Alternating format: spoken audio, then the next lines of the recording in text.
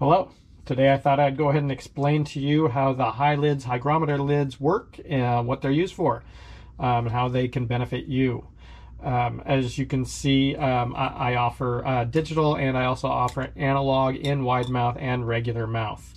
What these allow you to do is monitor the moisture content of any herbs or whatnot that are inside your jars.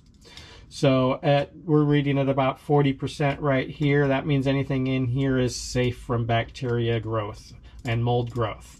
You want to keep this number here down below 62%. Anything above that, that's where molds and bacteria can grow. So it's very important that you monitor your moisture content. And also, you also want to maximize your moisture. You want to put as much moisture into your herbs as possible to maximize its potency and its aroma and whatnot. So you want to get it up to about 60%. 62% is ideal. 63% is where it starts going downhill. That's where you have to be really cautious. If it's for short-term storage, it's not that big of a deal.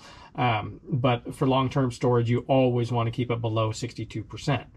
So these now allow you to monitor your moisture inside your container, and you can make adjustments as you needed. When I say making adjustments, I kind of mean these guys here. These are very popular right now. These humidity packs, these gel packs. Some of these are just little cardboard packs inside, whatever you want to call cardboard moisture packs. These are really popular. I don't care for them much because they have a shelf life. Once you activate these things and put them into a jar, they tend to only last about 2 months, maybe 3 if you're lucky. Also depends on the amount of moisture inside your herbs and how often you open and close your container. I myself have a personal preference, and that is these little guys right here. I actually make these. I made these because there was a niche that needed to be filled, and these are mini humidifiers that you can add your own water to, distilled water, purified water, whatever, as long as it's not tap water that comes out with the chemicals and chlorines and whatnot. You don't want to put that in with your herbs. So what I did is I designed these really nice and narrow so you can put them inside a jar on the side wall of them, and then you can add 1 or 2 little drops of water into these, and then you can adjust them to whatever you want. You're not going to be stuck at this 62% or 54% or whatever. They have 70s. You're not stuck at that. You're now able to adjust it to whatever you want it to be, and they work indefinitely. You know, as long as there's water, as long as this thing stays on the wall, that you'll be able to continue to use it. You'll notice you also get these little stickers. When you purchase my lids, you get some stickers, you get adjustment instructions, you get a spare battery for the digital when you order those, and a spec sheet that comes with those also.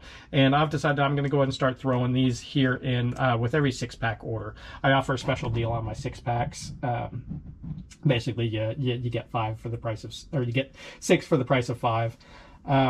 So that's kind of it. That's a quick little rundown of them. There's a lot more detail I can get into, but it's very important that you monitor your herbs. And don't let them exceed that 62% for long-term storage. And there's also ways that you can restore that dry herb that you're getting from the retailers. The retailers, they're smart and safe. That's what they're playing right now. And that's why when you go to a retail store, their herbs are not what you think that they should be. They're drier than they should be. They don't smell as strong as they should smell. They're not as sticky as they should be.